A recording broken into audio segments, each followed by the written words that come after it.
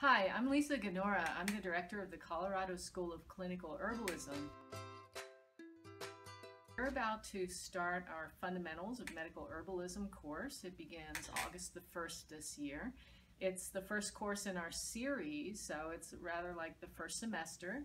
And you can go to our website at clinicalherbalism.com and download the catalog. It gives you a lot of detail on the program.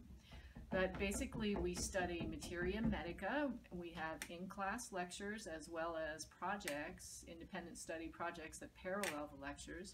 We study hands-on medicine making.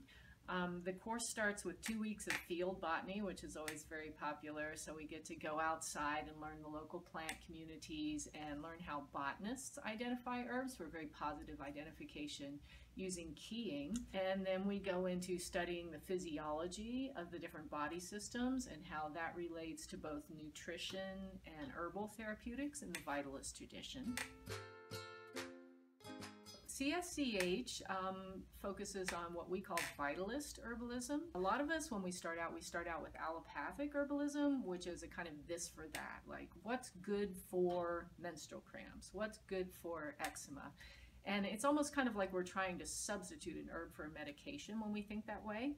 The style of herbalism that we do here at CSCH is on a different level. It's more like what you might find in Ayurveda or Chinese herbalism, in that we look for underlying origins of imbalances and disharmonies, and we address those with vitalist practices. And then above that, nutrition becomes very important. So we study both practical earth-centered nutrition and nutrition sciences. And the next level, we bring in herbalism, traditional Western herbalism, which takes into consideration a person's constitution, the energetics of the herbs, as well as their pharmacological actions. So it's a really nice melding of earth-centered traditional herbalism with a modern scientific approach. My own specialty, before I became the director of this school, I wrote this textbook on phytochemistry called Herbal Constituents. So I have a pretty in-depth understanding of the chemistry and the pharmacology of the herbs. But we also, we broaden out from that approach. We're bringing a lot of threads in together to make a very comprehensive herbal study program here.